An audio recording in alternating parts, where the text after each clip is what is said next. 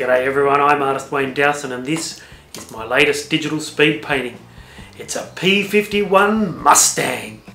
With this digital speed painting I started with the sky from my P-40 Warhawk digital speed painting.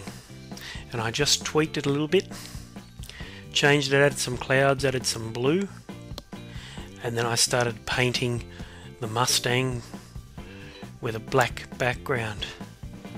And then what I need to do is when I bring the sky in, I need to keep that solid black behind the plane.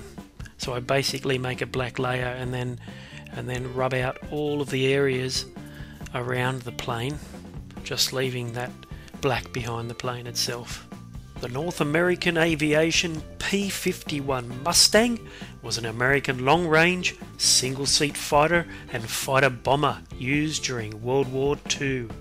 She had a top speed of 700 odd kilometers an hour, wingspan of 12 meters, the length was just over 9 meters, and the engine type was a V12.